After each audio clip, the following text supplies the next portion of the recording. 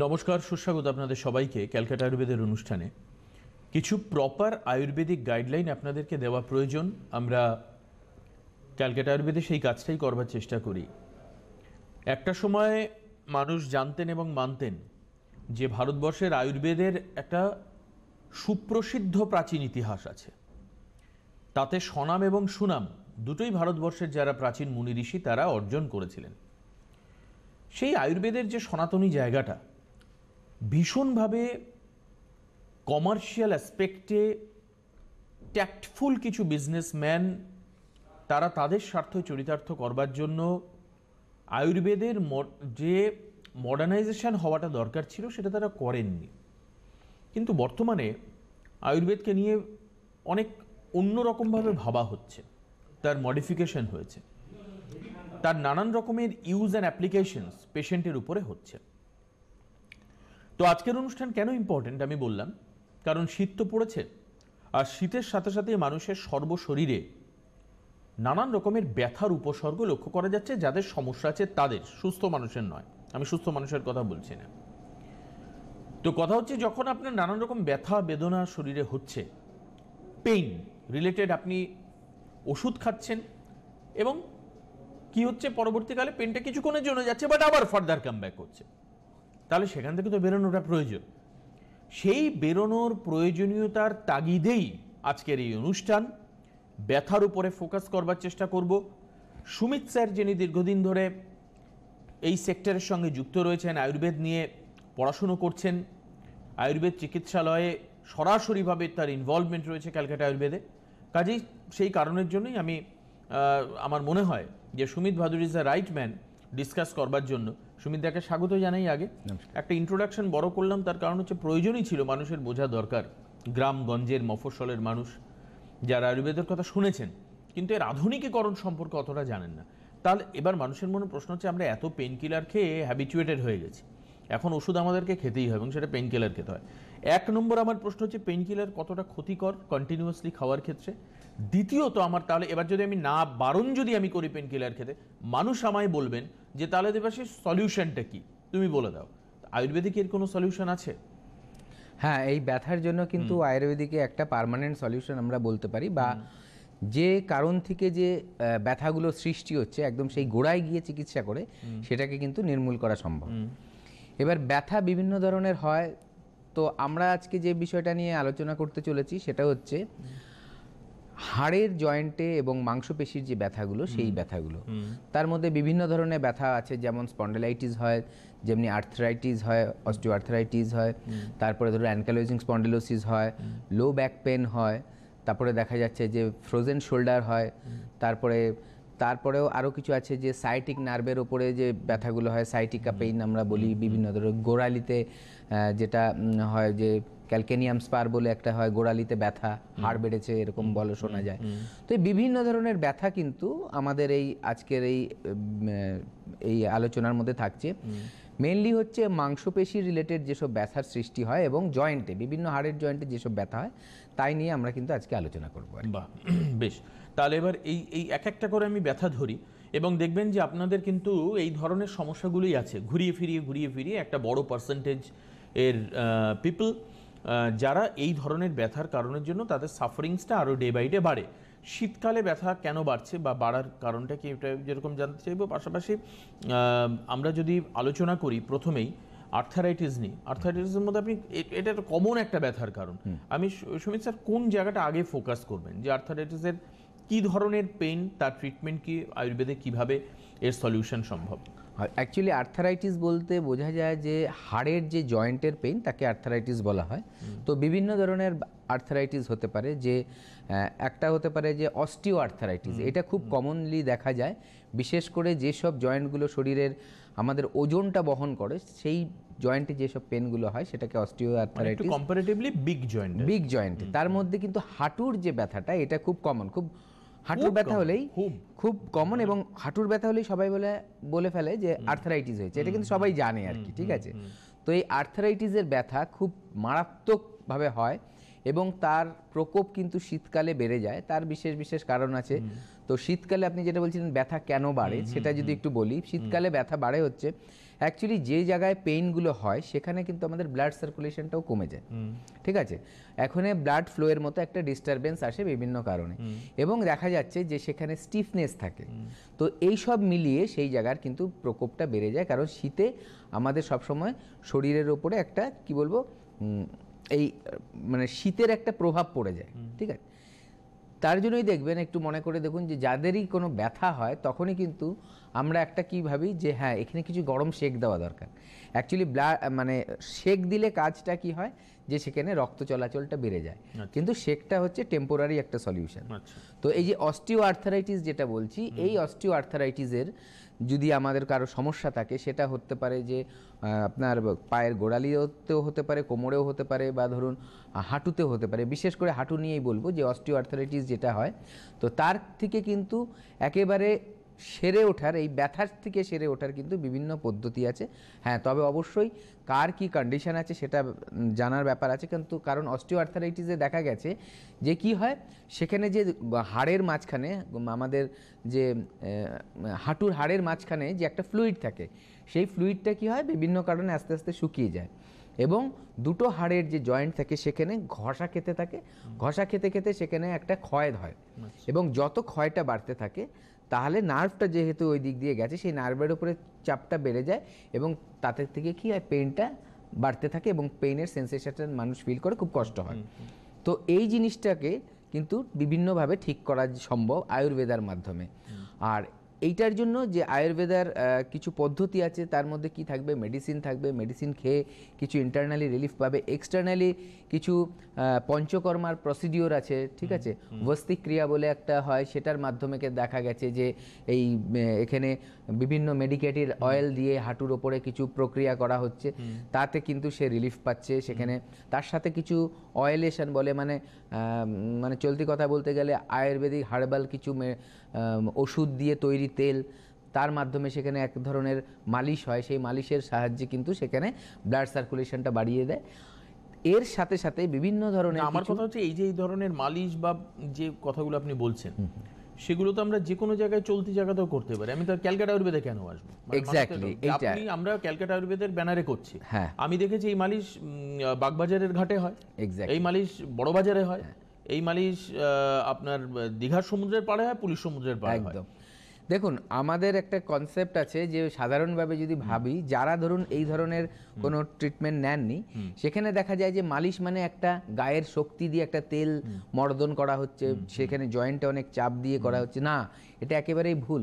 যেখানে আর্থারাইটিস আছে সেই জয়েন্টে আমরা জোরে চাপ দিয়ে কিছু মালিশ করা যাবে না, তার জন্য মেডিকেটেড অয়েল লাগবে, তার জন্য একটা ট্রেনিংয়ের দরকার। যে সঠিক ট্রেনিংটা যদি না থাকে সেই থেরাপিস্টের, তাহলে কিন্তু ভালো থেকে খারাপ হতে পারে। বেশ, আমি না এই প্রথমেই আপনাদের যে কথা বলছি, এই যে ভালো থেকে খারাপ হতে পারে আর ক্যালকাটা আয়ুর্বেদ যে খারাপ থেকে ভালো করতে পারে তার গ্যারান্টি কি? আমি সবটাই আজকে মানে সুমিত স্যার একদম অ্যান্টি আমি কোয়েশ্চেনগুলো করব যে ক্যালকাটা আয়ুর্বেদই আপনাকে, উনি বলছেন যে যদি আমি না বুঝে করি কোনো কিছু ট্রিটমেন্ট, আমার ভালোর চাইতে খারাপটা বেশি হতে পারে। তা আমার যে প্রশ্ন, আপনি খারাপ থেকে ভালো করবেন তার গ্যারান্টি কি?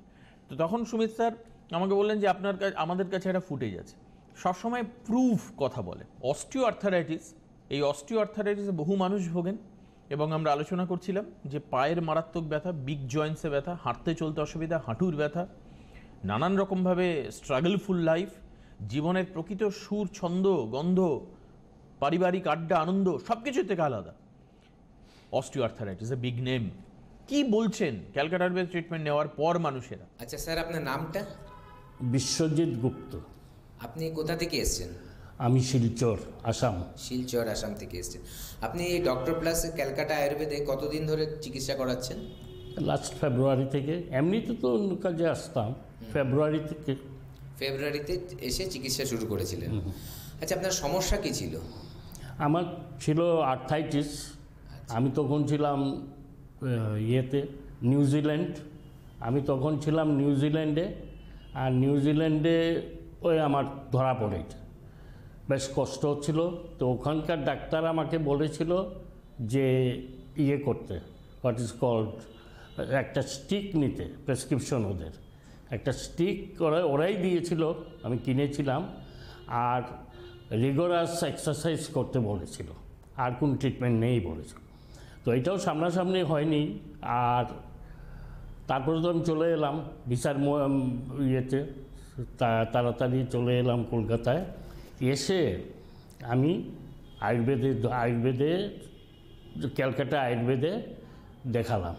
ক্যালকাটা আয়ুর্বেদে দেখানোর সময় ওই আস্তে আস্তে ওষুধ দিয়েছিলেন ওরা বেশ কয়টা। ওই ওষুধ খাওয়ার পরে আস্তে আস্তে আমি লাঠিটা ছেড়ে দিলাম, প্রয়োজন পড়েনি লাঠিটা, নিজের চেষ্টায় চলতে পারছিলাম। আর তারপরে তো ওই পঞ্চকর্ম ধরলো। এইবার যখন আবার আসলাম শিলচর, তারপরে শিলচর চলে গেছিলাম আমি লাঠি ছেড়ে। এবার যখন শিলচর থেকে এলাম, এসে পঞ্চকর্ম করলাম। পঞ্চকর্ম তো 10-15 দিন করার পর থেকেই আমার ওই যে অনেক দিনের ঘুমের সমস্যা ছিল। আমি ঘুমের ট্যাবলেট খেতাম 20-25 বছর থেকে, ওই ঘুমের ট্যাবলেটটা আর খেতে হয় না, ওরা ওই পঞ্চকর্ম করে দিয়েছে। বাকি ইনল আমার ভালোই পেয়েছি। আচ্ছা, আই এম স্যাটিসফাইড আদারওয়াইজ। আচ্ছা আচ্ছা, আপনার যে ব্যথার ব্যাপারটা ছিল ওটা এখন কিরকম কন্ডিশন আছে? ব্যথা সেই রকম নেই। আচ্ছা, তার সাথে সাথে টলারেবল। আর তার সাথে সাথে ধরুন যে ঘুমের যে সমস্যা ছিল, যার জন্য আপনার 20-25 বছর ধরে ওষুধ খেতে হতো, এখন আর সেই ওষুধটা না খেয়েও আপনার ঘুম ঠিকঠাক ফিরছে। আচ্ছা, আপনি যখন ফেব্রুয়ারি মাসে ফার্স্ট এসেছিলেন তখন কতদিন ট্রিটমেন্ট হয়েছিল আর কি? না, তখন তো ট্রিটমেন্ট শুরু হলো আবার। আচ্ছা, তখন আয়ুর্বেদাতে ট্রিটমেন্ট শুরু হয়ে আপনি আবার এর আগে তো 2 মাসের ওষুধ দিয়েছিল। 2 মাসের ওষুধ খাওয়ার পর আপনার আর লাঠি ইউজ করতে হচ্ছিল না, তাই তো? না, লাঠি আমার ইউজ করতে হয়নি। বাহ।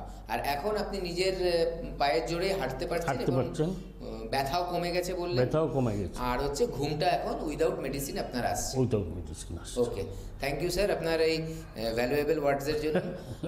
ঠিকই আছে। আর আপনি দর্শকদের জন্য কিছু কি মেসেজ দেবেন যে এখানে এসে আপনার যে মানে উপকারগুলো হয়েছে সেই সম্বন্ধে? আমার আয়ুর্বেদে এমনিতেও আমরা আয়ুর্বেদে বিশ্বাস করতাম, আয়ুর্বেদে বিশ্বাস বেড়ে গেছে। এবং আমি বোধহয় দিনে দিনে আয়ুর্বেদে অন্য যে ডায়াবেটিস, আমার তো সব রকমের আছে রোগ, ডায়াবেটিস, ব্লাড প্রেশার, আস্তে আস্তে বোধহয় আমি আয়ুর্বেদিক খাবো। আমরা তাহলে শুনছিলাম যে তাহলে এইবারটা একটু আমাকে এবার বোঝান। আমরা শুনলাম, এবার আমাকে একটু বোঝান যে কিভাবে এটা সম্ভব বা কি করতে হয় প্রসিডিউর থেকে। আপনি যেটা শুনে নিলেন যে উনি বলছিলেন উনি অনেক দূর থেকে এসেছেন, ওনার বয়সও যথেষ্ট হয়েছে, উনি বিদেশেও গিয়েছিলেন, সেখান থেকে ওনাকে জাস্ট উনি যেটা ওনার কথায় বোঝা গেল, একটা হাতে ছড়ি ধরিয়ে দিয়েছে, এবার ব্যায়াম করুন, তাহলে যেমন থাকবেন তেমন। এবং এখানে উনি ফেব্রুয়ারি মাসে যখন এসছিলেন, যেটা আপনারা শুনতে পেলেন, উনি এখানে মেডিকেশন প্রথমে শুরু করে, মানে ওষুধ খাওয়া প্রথমে এখানে শুরু করেন, এবং কিছুদিনের মধ্যেই উনি যখন আবার ফিরে নিজের বাড়ি যায়, যেতে যেতে তার মধ্যেই কিন্তু উনি লাঠি ছেড়ে দিয়েছেন। ইয়েস, ওনার লাঠিটা কিন্তু হাত থেকে উনি ছেড়ে দিয়েছেন, ঠিক আছে। এবং রিসেন্টলি উনি যখন এসছেন, ওনার এখানে আরও কিছু হয়েছে, পঞ্চকর্মার থেরাপি দেওয়া হচ্ছে, যার মাধ্যমে ওনার ব্যথাটা তো অলমোস্ট নির্মূল হয়ে গেছে, যেটা ওনার যতটুকু আছে সেটা ওনার বিয়ারেবল। উনি বলছে আমার কোনো অসুবিধা হচ্ছে না, আর ওনার কথার বার্তায় আপনারা বুঝতে পারছেন কতটা কনফিডেন্স রয়েছে, ঠিক আছে। এবং তার সাথে সাথে ওনার আরেকটা যেটা বেনিফিট হয়েছে, ওনার এতদিনের ওষুধের উপর ডিপেন্ড করে যে ওনার ঘুম আসতো, সেটা কিন্তু এখন নর্মাল হয়ে গেছে এই পঞ্চকর্মার মাধ্যমে। এখন কিন্তু উনি নর্মালি বিনা ওষুধেই ঘুমোতে পারছেন, এটা একটা বড় পাওনা। তো এই যে আপনারা দেখলেন, আপনি যেটা এতক্ষণ বলছিলেন যে কি মানে আমাদের এই ক্যালকাটা আয়ুর্বেদেই কেন আসবে, তার কিন্তু প্রমাণ আমি আপনাকে চোখের সামনে দিতে পারি। একদম একদম, মানে এই তো ডকুমেন্ট সবসময় থাকে হাতে, এগুলো রাখা কিছু করার নেই। আপনারা এই যে ছবিগুলো দেখছেন, বক্তব্যগুলো শুনছেন, সেগুলো সবারই উইলিংলি নেওয়া হয়েছে। There is no force at all, there is no provocation at all. ওনারা নিজে স্বতঃস্ফূর্তভাবে ক্যামেরার সামনে দাঁড়িয়ে কথাগুলো বলেছেন। এবার ব্যাপার হচ্ছে, দেখুন, কোনো প্রুভই কিছু নয় যদি আপনি ঠিক না হন, আপনি যদি সুস্থ না হন। আগের থেকে ক্যালকাটা আয়ুর্বেদে আপনাকে কোনো অ্যাসিওরেন্স দিচ্ছে না। ফার্স্ট আপনাকে আগে দেখবেন। এখানকার যারা চিকিৎসক রয়েছেন তারা সবাই সার্টিফাইড চিকিৎসক, সবারই রেজিস্ট্রেশন নাম্বার রয়েছে। তারা দেখবেন, তারা বুঝবেন কি আপনার প্রবলেম, সেটাকে ডায়াগনোসিস করা হবে। এবার যদি ক্যালকাটা আয়ুর্বেদ ট্রিটমেন্ট শুরু করেন, তাহলে আপনাকে বুঝতে হবে যে আপনার কিন্তু এর একটা সলিউশন আছে। আর যদি তারা বলেন যে না, এটা আয়ুর্বেদের সম্ভব নয়, আপনি অন্য কোনো প্যাথিতে যান, দেন আপনাকে ডিসিশন নিতে হবে। কিন্তু অবশ্যই আপনাকে কখনোই মিসগাইড করা হবে না, আপনি মিসগাইডেড হবেন না, এবং আপনাকে টাইম ওয়েস্টিং একটা প্রসিজিওরের মধ্যে নিয়ে যাওয়া হবে না। যে আমি কিছুদিন দেখি এক্সপেরিমেন্ট করে এরকম কোনো ব্যাপার নেই। Exactly. এবং আয়ুর্বেদের ফলটা খুব সুচতুরভাবে কাজ করে, সুচারুভাবে কাজ করে এবং তীক্ষ্ণভাবে কাজ করে, কিন্তু তার প্রপার ইউজটা দরকার। অর্থাৎ আটে মাঠে ঘাটে যেখানে খুশি বসে গেলেন, যে কোনো তেল কিনে নিয়ে লাগাতে শুরু করলেন, স্টেশন থেকে শুরু করে বাস স্ট্যান্ড থেকে শুরু করে যে কোনো জায়গায় আয়ুর্বেদকে আপনি বিশ্বাস করলেন, হয়তো একটু ভুল করে ফেলছেন। রেপুটেড আয়ুর্বেদের ক্যাটাগরিটাই আলাদা, প্রোফাইলটাই আলাদা, কাজে সেগুলো কিন্তু বুঝে চলতে হবে। আপনাকে ট্রেনে কেউ যদি মালিশ মলম বিক্রি করে, তার গ্যারান্টি কিন্তু ক্যালকাটা আয়ুর্বেদ নেবে না। আবার ক্যালকাটা আয়ুর্বেদের ট্রিটমেন্ট কিন্তু তারা করবেন না। দুটোর মধ্যে পার্থক্য। যে যেমন করে করছেন করুন, দে আর ওয়েল অ্যান্ড গুড, আমাদের কোনো আপত্তি নেই।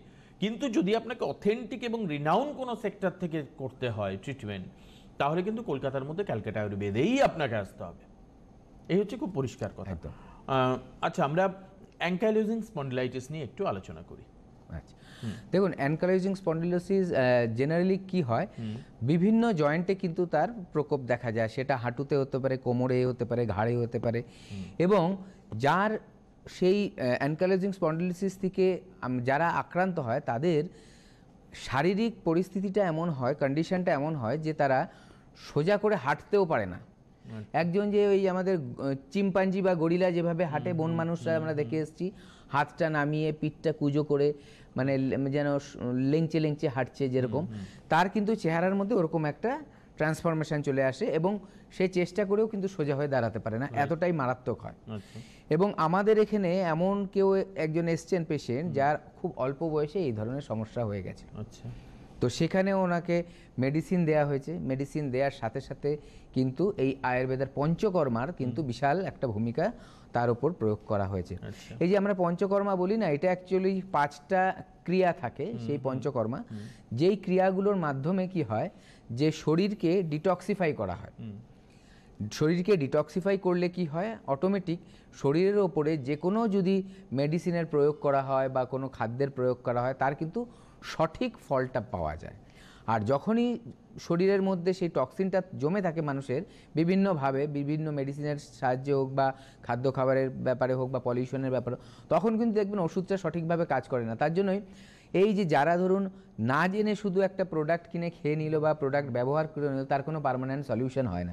কিন্তু আমাদের এখানে এসে ক্যালকাটা আয়ুর্বেদে যারা ট্রিটমেন্ট করাচ্ছে, এরকম অ্যাঙ্কাইলোজিং স্পন্ডিলোসিসের মতো কিন্তু সাংঘাতিক সমস্যার থেকে মানে বেরিয়ে আসতে পারছে। তার একটাই কারণ, এখানে কিন্তু সঠিকভাবে যে চিকিৎসাগুলো করা দরকার সেটা কিন্তু করেছে। আর আমাদের এই পেশেন্টরা যে ট্রিটমেন্ট নিয়েছে, তার একটা বেটার কন্ডিশনে আছে বলেই কিন্তু আমরা আজকে এটা বলতে পারছি।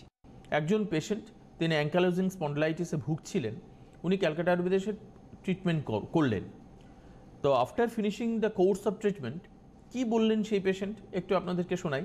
তারপরেও যদি বিশ্বাস না হয়, আপনাকে এসে দেখতে হবে, কারণ সেই দরজাটা খোলা। কিন্তু একজন পেশেন্ট অ্যাঙ্কাইলোজিং স্পন্ডিলাইটিসে উনি ভুগছিলেন, ক্যালকাটা আয়ুর্বেদে ট্রিটমেন্ট করলেন, কি বলছেন শুনবো। আমার অ্যাঙ্কাইলোজিং স্পন্ডিলাইটিস ছিল গত 8 বছর ধরে। তা আমি এখানে আয়ুর্বেদিক চিকিৎসার মধ্যে আছি, এখন এসছি করাতে, পঞ্চকর্মা ট্রিটমেন্ট করছি। আগের থেকে অনেক ভালো আছি, মোটামুটি এখন আগের থেকে অনেক ভালো। আগে সিঁড়ি দিয়ে নামতে প্রবলেম হতো, এখন যেটা পাচ্ছি এটা আগের থেকে অনেক বেটার হয়েছে, এখন আমি ভালো হয়েছে। তোমার কনফিডেন্স লেভেল কতটা বাড়লো যে সম্পূর্ণ সুস্থ হওয়ার দিকে তুমি এগোচ্ছ? তো হ্যাঁ, একদম আগের থেকে অনেক ভালো আছি। আগে ব্যথাটা ছিল, অনেকটাই ছিল, এখন তার থেকে অনেকটাই কম। আগের থেকে অনেক, এখন অনেক বেটার ফিল করি। আগে নিশ্চয়ই তুমি অন্য কোনো চিকিৎসকের বা অন্য কোনো প্যাথির তত্ত্বাবধানে ছিলে, সেখানে থেকে রেজাল্ট তুমি আয়ুর্বেদে বা ক্যালকাটা আয়ুর্বেদে অনেকটা ভালো, অনেক ভালো। হ্যাঁ,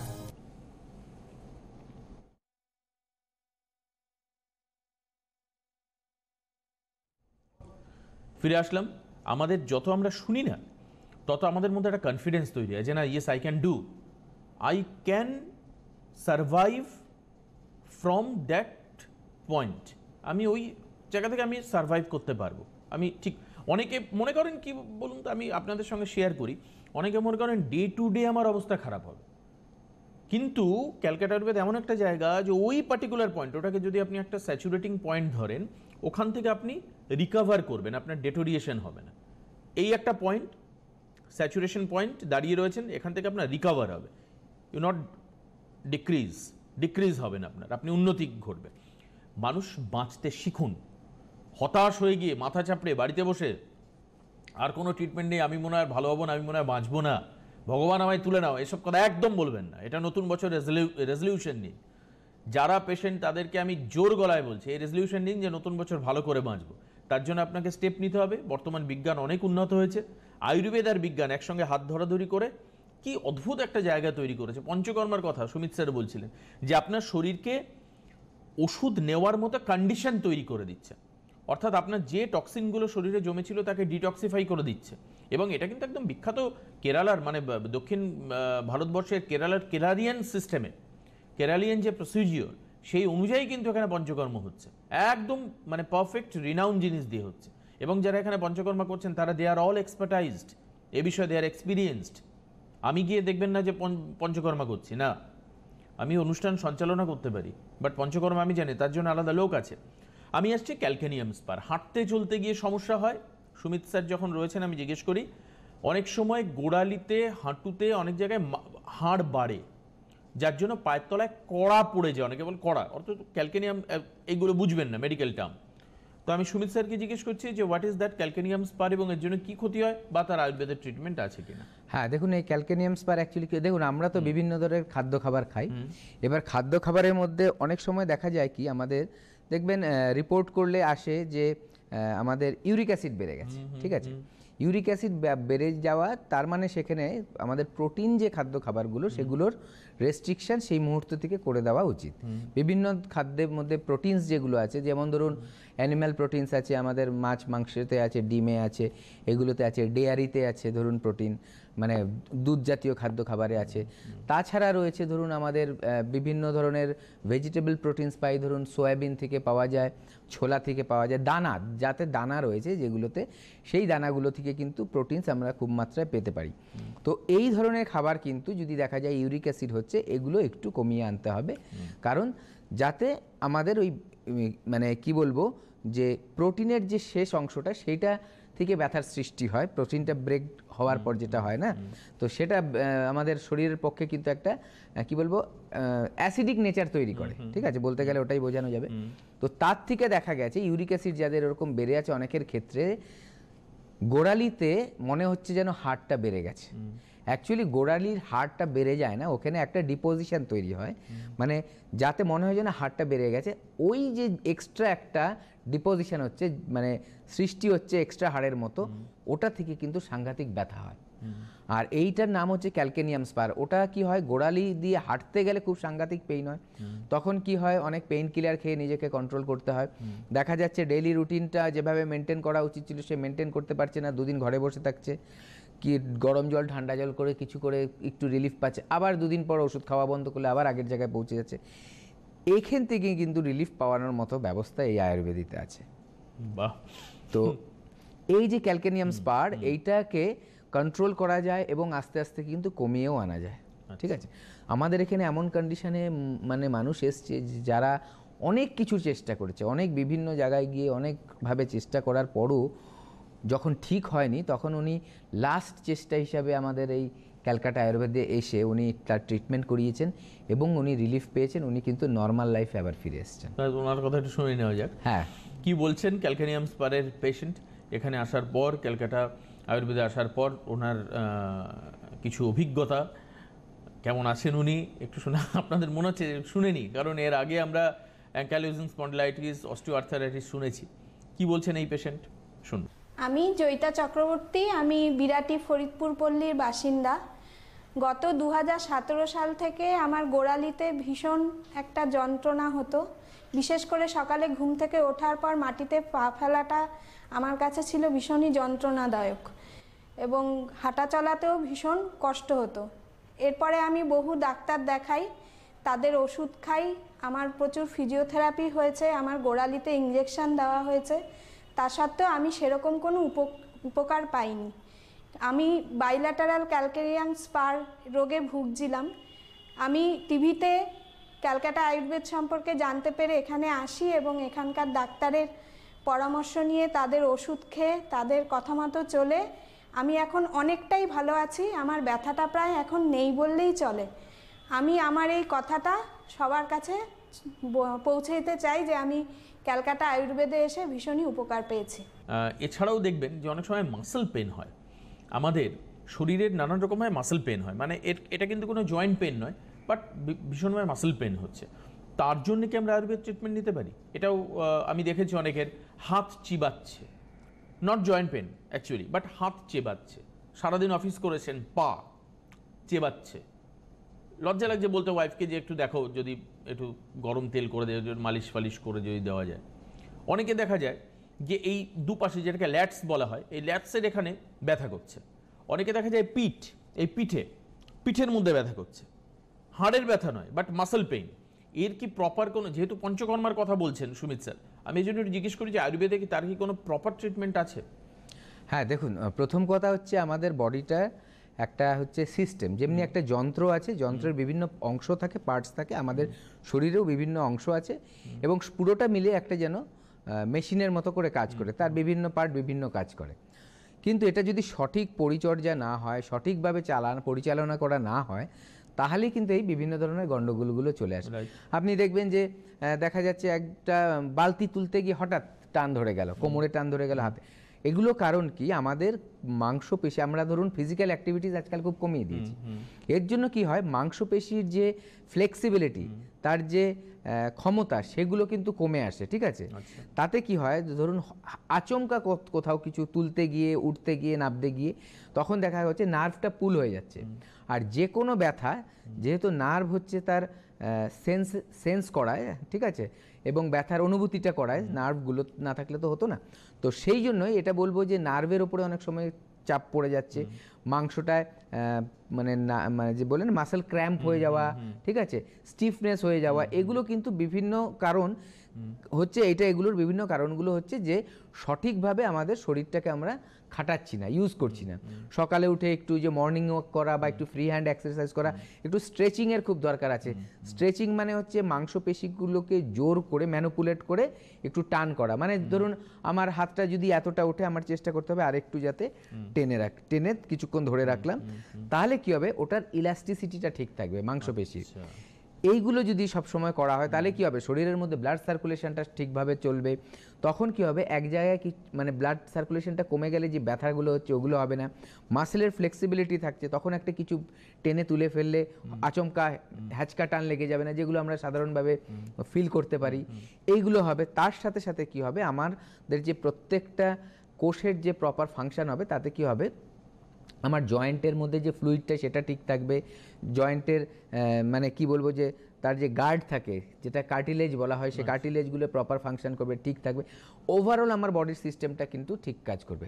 আর যেহেতু আমরা করছি না, তার জন্য কিন্তু এই যে পঞ্চকর্মার মাধ্যমে যদি আমরা এই কাজগুলোকে নিজেদেরকে রেকটিফাই করে নিই, বা ধরুন যে প্রবলেমগুলো অলরেডি চলে এসছে সেগুলোকে সারিয়ে নিতে পারি, এবং তার সাথে সাথে এখান থেকেই পরামর্শ দেওয়া হয় যে যোগা কিভাবে বাড়িতে করা উচিত, একটু মাইন্ডটাকে রিল্যাক্স করা, যেটা একটু আগে উনি বলছিলেন যে ওনার ঘুমের সমস্যাটা, এখানে পঞ্চকর্মা যে শিরোধারা বলে একটা পদ্ধতি আছে, যার মাধ্যমে কিন্তু যাদের মাইন্ড রিলেটেড কোনো সমস্যা থাকে সেটাকে কিন্তু ঠিক করা যায়। শিরোধারা একটা তার মধ্যে অংশ। তো এটা করলে কি হচ্ছে, ওনার যে দেখুন, যেটা এত বছর ওষুধের উপর ডিপেন্ড করে উনি মানে ছিলেন, যে না হলে ওনার ঘুম আসতো না, সেটা কিন্তু এখন কিন্তু তার নর্মালভাবে ওষুধ না খেয়ে, ঘুমের ওষুধ না খেয়ে ওনার ঘুমটা আসছে। তো এই যে আমাদের সামনে এই রেজাল্টগুলো আসছে আর কি, এগুলো তো সব পেশেন্টদের ফিডব্যাক। তো এই পেশেন্টরা স্যাটিসফাইড হচ্ছে বলেই কিন্তু আমাদের কাছে এই মানে নির্দ্বিধায় এই কথাগুলো প্রকাশ্যে বলতে পারছে। কারণ দেখুন, জেনারেলি নিজের সমস্যাগুলো কেউ সবার মানুষের সামনে ডিসক্লোজ করতে চায় না, মানে জানাতে চায় না। কিন্তু যারা জানাচ্ছে, প্রথম কথা তারা হচ্ছে সাহসী। প্রথম কথা যে হ্যাঁ, আমার সমস্যা হয়েছিল এবং আমি সেটার থেকে নিজের উইল পাওয়ার এবং ক্যালকাটা আয়ুর্বেদের সাহায্য নিয়ে এখন তার থেকে বেটার কন্ডিশনে আছি, এটা হচ্ছে প্রথম কথা। দ্বিতীয় কথা হচ্ছে, ওনারাও চাইছেন যে আরও যারা ওনাদের মতো সমস্যায় ভুগছেন তারাও যেন আস্তে আস্তে রিলিফ পায় এই ক্যালকাটা আয়ুর্বেদে এসে। বেশ, সব কিছু হলো, আলোচনা প্রচুর হলো, সবাই শুনলেন। আমি সারা বছর পড়াশুনো করলাম, একদম বছরের শেষে একটা পরীক্ষা হয়, যাতে আমার মার্কশিটে আমার নাম্বার কত আসে এটা সবাই জানতে চান। আমি সরাসরি আজকে বলেছি সুমিত স্যারকে আমি অনেক কোয়েশ্চেন করব। সুমিত স্যার, আয়ুর্বেদের প্রেজেন্টলি ক্যালকাটা আয়ুর্বেদের সাকসেস রেট কীরকম? দেখুন এটা দুভাবে এবং বলা সেটা যায়। কিসের উপর ডিপেন্ড করে? এক্স্যাক্ট, দেখুন এটা দুভাবে বলা যায়। একটা হচ্ছে আমি যতগুলো এখানে ক্যালকাটা আয়ুর্বেদের রুগীরা এসছে তারা সবাই কি স্যাটিসফাইড, এটা একটা। তার মানে স্যাটিসফাইড বলতে যা কন্ডিশন ছিল, যেটা নিয়ে ওনাদের চিন্তা ছিল, তার থেকে বেটার কন্ডিশনে গেছে কিনা। রাইট। অথবা ধরুন কটা মানুষ একদম এসছে, ট্রিটমেন্ট নিয়েছে, ট্রিটমেন্ট শেষ করেছে, চলে গেছে। এটা বেটারভাবে এক্সপ্লেন করা যায় যদি আমি বলতে পারি যে যারা এসছেন তারা কি স্যাটিসফাইড কিনা। কারণ হচ্ছে স্যাটিসফ্যাকশন তখনই আসে মানুষের যখন সে যে কন্ডিশনে থাকে তার থেকে বেটার কন্ডিশনে যায়। একদম। এবং সব রোগ তো নির্মূল করা সম্ভব না।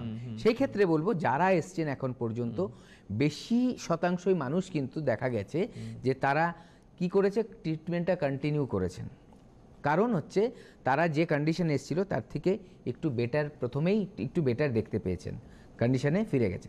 তার জন্য এরকম লোকের সংখ্যাটাই বেশি, যারা হয়তো কেউ কেউ এখনও ট্রিটমেন্টে চলে আছেন, অনেকের যে কন্ডিশনটা ছিলেন তার থেকে ইমপ্রুভমেন্ট হয়ে অনেকটা এগিয়ে গেছেন, কারো হয়তো নির্মূল হয়ে গেছে। আলটিমেটলি এখান থেকে একটা ফাইনাল একটা কনক্লুশনে আসা গেছে যে হ্যাঁ আপনার এই কন্ডিশনটা ছিল, এটা এসছেন, এখন আপনি স্যাটিসফাইড কিনা। হ্যাঁ স্যাটিসফাইড, ঠিক আছে, এখন আর আপনার কিছু করার দরকার নেই, আপনি নর্মাল লাইফে আবার ফিরে যেতে পারছেন। এইভাবে যদি ব্যাখ্যা করা যায় তাহলে বলা যাবে যে ক্যালকাটা আয়ুর্বেদে কিন্তু বেশি শতাংশ লোকই কিন্তু স্যাটিসফাইড। বাহ, ভেরি গুড সুমিত স্যার, খুব ভালো লাগলো আজকের অনুষ্ঠানে। আপনারা ফোন করবেন তলার হেল্পলাইন নাম্বারে বা যে সমস্ত নাম্বারসগুলো টিভি স্ক্রিনে যাচ্ছে সেখানে। ক্যালকাটা আয়ুর্বেদ আপনার পাশে সব সময় আছে। সুমিত স্যারকে নমস্কার। নমস্কার সবাইকে।